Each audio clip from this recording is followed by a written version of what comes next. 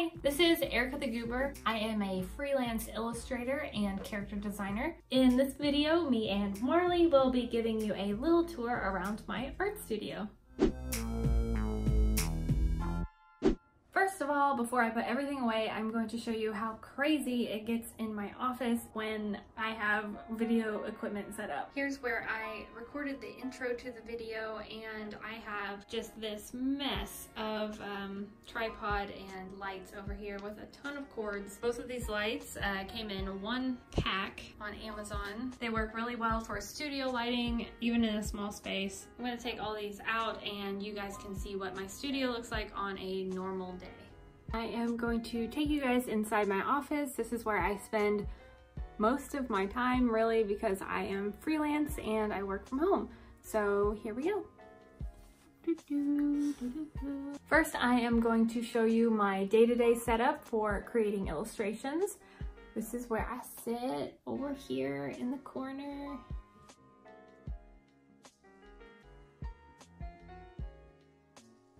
This is what my typical setup looks like while I'm working.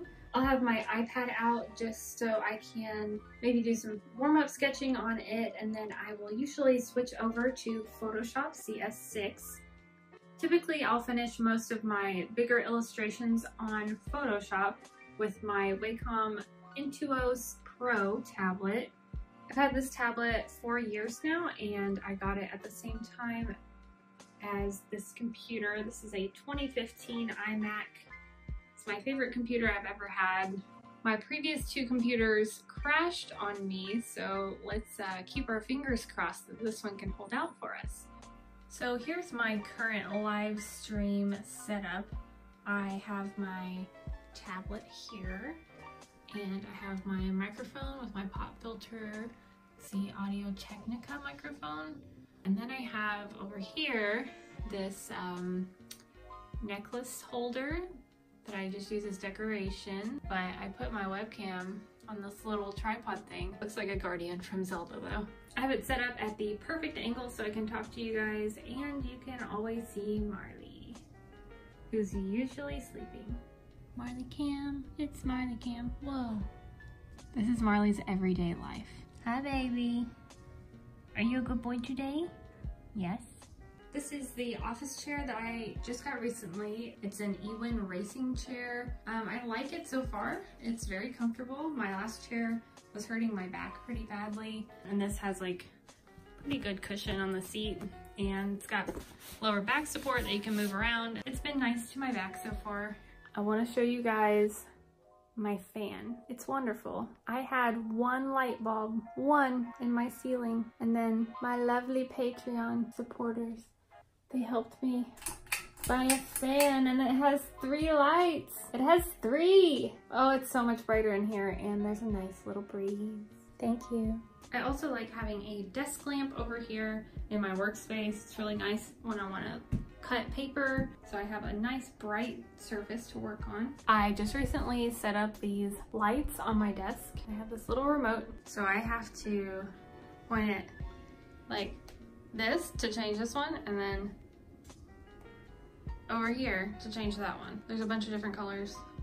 All right, lights out. We're going to try the fade.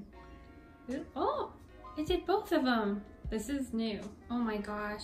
You saw it here first. It's working, finally. Oh, no, never mind. I messed it up. Ah, no. When I was planning everything for my office, I didn't really know like what I wanted it to look like originally, and I was having a really hard time finding a desk. I remember looking at a bunch of YouTube videos, and I could not find a good setup that I wanted. People wouldn't tell you where their desk was from, and it's like, I want to know that because I might want to get one. It's like if you like their setup, you might want to do the same thing. So yeah, I'm going to talk about my desk. Just broke part of my selfie stick. See? Nope.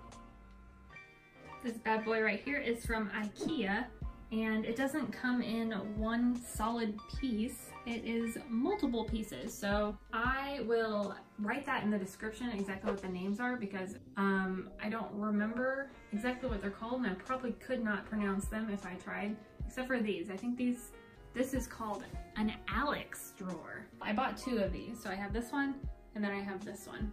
So those are my 2 bases on the side. And then I have this big tabletop and a smaller tabletop. To keep these from falling, we have 1, 2, 3 support posts. And then we're gonna get on the floor and we're gonna crawl. And then we're gonna look. And this is where a 4th one was, but you know, it's right here. I was hitting my legs on this thing, so I had to figure out another solution, and my dad helped me put this thing right here. This is awesome. It keeps these 2 pieces together, so the desk does not fall. You can get one of these like little bracket things from a hardware store. I did not get this from IKEA. One thing I really like about these drawers is all the storage space. There are 1, 2, 3, 4, 5 drawers in each, and they are different sizes. So you have 2 smaller ones and 3 large ones. I try to keep my drawers pretty organized since it is a lot of space and it can get pretty messy. That being said, not all of them are, but I will show you kind of what I did to help keep my stuff in order. Here we go. All right, so my first drawer, pretty much junk, other than my planner, and I usually keep my iPad in there. I also have my glasses. This is where I keep all of my stickers, and I have prints that weren't the right colors. Here are some of the Etsy stickers that I currently have in my shop. But I got these like little tray things on Amazon. Also in this drawer, I have my washi tape, which I absolutely love, and I love using it when I'm packaging orders. On to the next one. This is my print hoard. I have a ton of prints. All of these are up in my Etsy shop. I'll leave a link below if you want to check out the prints that I have on there. This drawer is my miscellaneous craft supply drawer. I use this to cut my prints when I print stuff at home for Patreon. And lastly, in this tower is miscellaneous junk. There's some CDs in here, a fan. Let's see if this works. Yes. This is for a GoPro, so it doesn't sync. Oh my gosh. I've been looking for this flash drive forever. Okay, so tower number 2. We have, oh, the scary drawer, more junk. This one has gloves. This is my compression glove, so my hands don't hurt when I'm drawing. I don't wear them all the time, but they help. They are Vive compression gloves, but here's one glove. Who knows where the other one is? It's supposed to be in here. And here is my wrist brace, but normally I put my tablet in this drawer because it fits perfectly in here. Oh, I love it. Here I have some traditional supplies. I have markers in there, lots of colored pencils, a battery, a single battery. I love this pencil case. I ordered it from Amazon. And of course, I like to organize everything by colors. Oh, it's an old calendar. It's got Miley on it. Some miscellaneous pins. Yay. Lastly, we have recording equipment. So yeah. I do have a closet, but it's a little bit messy. I have a diva Halloween costume that I've cosplayed in before. Here's all my shipping materials for my Etsy shop. Just have different sizes, and there's stickers for Patreon. I have various like art supplies down here. Some paint, even more craft things, camera equipment, just all kinds of stuff. No more of this mess. It's really nice having a full-length mirror in an office because if I'm having trouble drawing a pose, I can just come over here and do whatever. You want to tell everybody what you did to the mirror? Did you sneeze on it? I didn't clean the mirror on purpose because I want you to see there's a lot of sneeze marks. He sneezes a lot. I can't keep it clean. So here is the printer I use. It's the Canon Pro 10. It works pretty well. It makes some nice prints. The only bad thing is it uses a lot of ink, and the ink is very expensive. This machine over here is called a Cricut. I always have people ask me about this when I have any kind of pictures of my office on Instagram, but this is a smart cutter. So I connect it to my computer and it opens up like a cool robot thing. And this thing will move back and forth and the blade will like turn so it cuts out paper for you just based on the design that you make on the computer. Here's an example of one of the stickers I cut with the Cricut. And here we have my little art wall that I am slowly but surely adding to. I got these gold grids from Target and they're super nice because you can move your art around all the time instead of just having it in one place on the wall. This is my plant. I don't remember what kind it is, but I guess it's doing okay because it's not dead yet. I usually name my plants, but this one does not have a name yet. If you have any name suggestions, you should drop them below in the comments. There's only one rule, it can't be Tobias or Reggie because I have 2 succulents with those names. So please help me name this little one.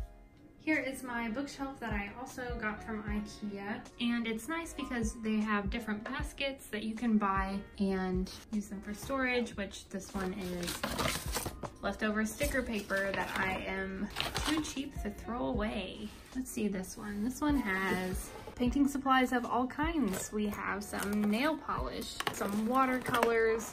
Like I said, some of my stuff is organized and some of it really isn't. Thank you guys for joining me on the floor.